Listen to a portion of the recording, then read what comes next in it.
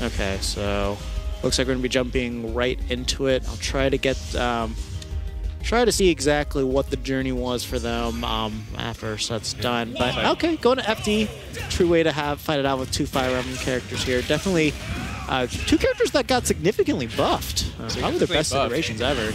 Although that being said, I feel like since the game's come out, Roy's been upward in a meta, and Ike has. Oh, I don't without a doubt, yes. Yeah, I don't want to say deteriorated. No, he has. To a point. It's not like the character got worse, but it's more like people figured him out a little bit. Yeah, I mean, very early meta killer. Yeah, the biggest thing about Ike is that he has always been in every single iteration of Smash a very, very, very basic fundamentals-based character. And then in the beginning of this game, everybody made his game around neutral, as we're seeing right here still. And like when you make that your one and only game plan, then it becomes really easy to find out what he's trying to do, telegraph where he's going, and all that stuff. So. Yeah, you know, you just gotta use more of his tricks, because, like, you know, Nair's not the only option he has, despite what you might see on screen. I don't even think it's tricks. I think it's just mixing up different aerials, because you use the same move over and over again. But I feel like that's the Ikes like now that are doing well. That's exactly what they do. Like, they don't only use Nair. Yeah. I know, because Falco's like in a similar situation where like up tilt. People are starting to figure that out. Oh yeah, people were spamming that on shield. Yeah, I was, but like... Oh wow. What's really funny about that is that I'm pretty sure Goblin read the high recovery. Oh, he did. He did, but he got. Yeah. It's hard to interrupt, because that's a decent hitbox that Ike throws out when he side B's there.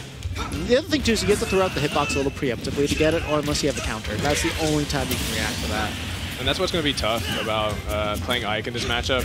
That jab, the back air, is going to work a lot easier and for a lot longer, just because he's a big body.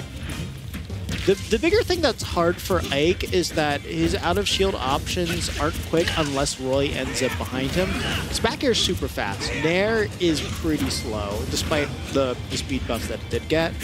So, you know, depending on how Goblin Man hits his shield will determine how easy it is for him to get a punish on him. Okay, so there's a pretty good opening. Yeah, Waldo kind of waiting there, trying to see if Goblin would throw out an air dodge or something, but Goblin doesn't bite. Yeah, that's good. Yeah, it comes down to like that aerial frame data that he's got. Like it's really, really hard for Ike to try to stuff out Roy. Like, you have to get a pretty good read in order to open him up. And then, you know, even if you're on the ground, you kind of have to wait for Roy to approach you in some form and kind of be able to space around that. But even then, your dash speed and everything isn't exactly the best. I feel like you can't really press forward as like against Roy, because not only is it harder to space your aerials that way too, like you just saw just then, the reason he got hit by that jab was because he was holding forward as he pressed it forward air. And because of that, he was right in Roy's sweet spot, which set up the jab to back air. Yeah. You want to stay like right outside that range where you get, you know, the poopy out soft hit. Mm-hmm. That not that it doesn't lead into anything, but you know, it requires a lot more from the Roy to actually anything solid. So we're getting the gut skin up now, so definitely shouts to that. But honestly, for a matchup like this, I want to see Waldo play with his back more towards Roy, just so that way you have access to that back air. Because when you do, you're going to actually be able to react to a Roy coming into you.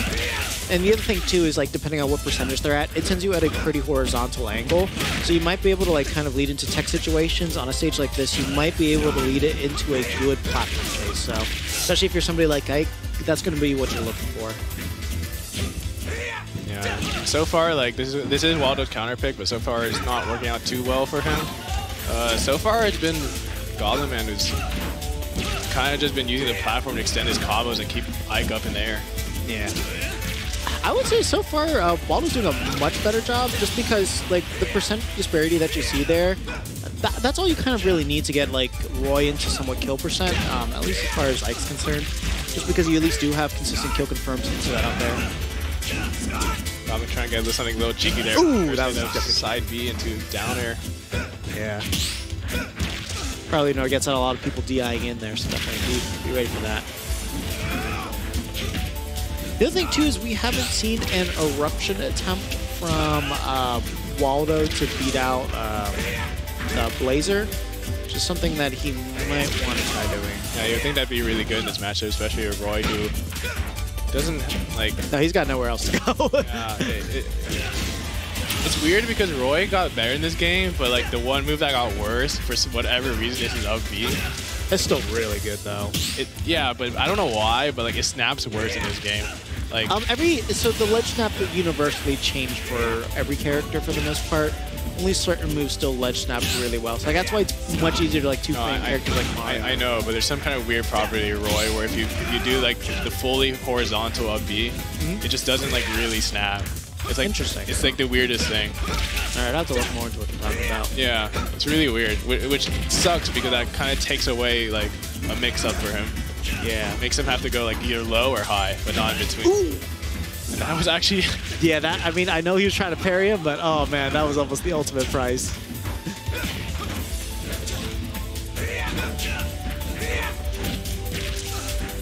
Check the situation. He guesses right. Waldo techs in. That was really smart. Yeah. He's been trying to intercept that all set, and he's like, you know what? I keep losing in Valve hitboxes, so let me just use my counter. And I mean, that's what you want to do against Eruption. And, you know, if he holds it, he's going to ledge. You don't lose. You do not lose in that position right there. So good stuff to Goblin. Definitely keeping his Ike technology on deck, knowing how to counter him when he needs to.